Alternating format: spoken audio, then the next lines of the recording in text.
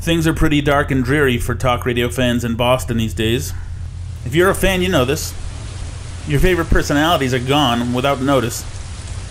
Over the last few years, political correctness got them suspended or fired. Your station burdens you with long commercial breaks and even longer infomercials, hawking miracle pills. And if you hear that song about donating your car to kids once more, you'll go postal. But the big media companies in town don't care. You have nowhere to go. Well, that's all changing. You've been disrespected long enough. Help is on the way. Log on to Facebook and search for Boston Radio Refugees. Check back often for updates. Change is coming.